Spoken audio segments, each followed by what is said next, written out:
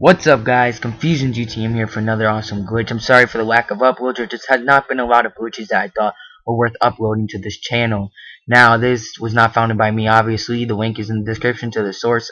Go check him out. A lot of glitches on his channel, and he's my main source. So, I source him. Full credit goes to him. Now, what you guys want to do is get the rat loader, which is online for free at the. You'll see that it's the last website. It's not the legendary, the last one. Once you guys like get it, you guys can bring it to Los Santos Custom. Go to truck bets.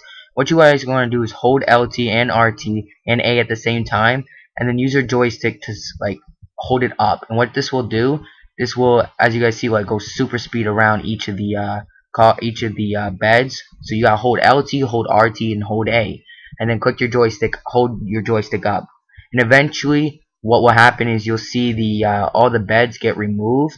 After doing this, it takes a few times, and actually once it gets removed, what you guys are going to quickly do is click BBA to exit out of Los Santos Customs, and then you guys will have it missing. And actually, it's pretty cool, I gotta admit.